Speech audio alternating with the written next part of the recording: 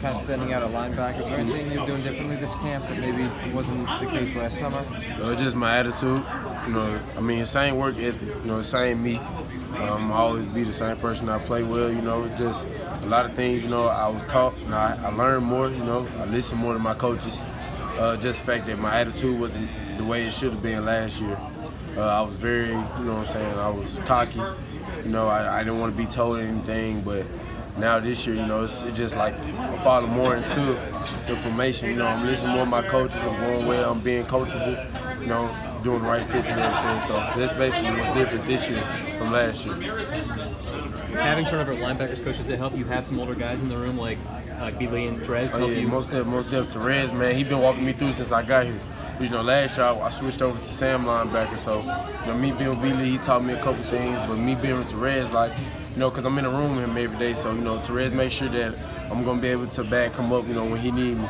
So I play my role. He helps me anytime I need. So yeah, it has been great. Is there a linebacker spot you more prefer than the other? Sam, middle? I play anything. High school I played everything. So as long as I get on the field, I just like to make plays. Do it for my team. So I play any position. What does that help look like from Terez? Is it just calm you down or focus energy the right way, or is it? It's just pointers? On how to take coaching. How to read plays, how to look at plays, how to study things, aspects of everything. So, Terez just make sure I keep my head steady. A lot of guys have talked about you bringing a lot of intensity to the group, but do you feel like that's something that you've always done, or is that I've been doing this since I was born. That's all I knew. Before I even knew I played football, I was watching Ray Lewis play. So, just me watching him, man, I just wanted to grow up, not only be like him, but be better. So. How do you think that helps your teammates? Oh man, because I can tell that they feed off my energy. When you come to practice, sometimes it's dead. You got to bring the energy.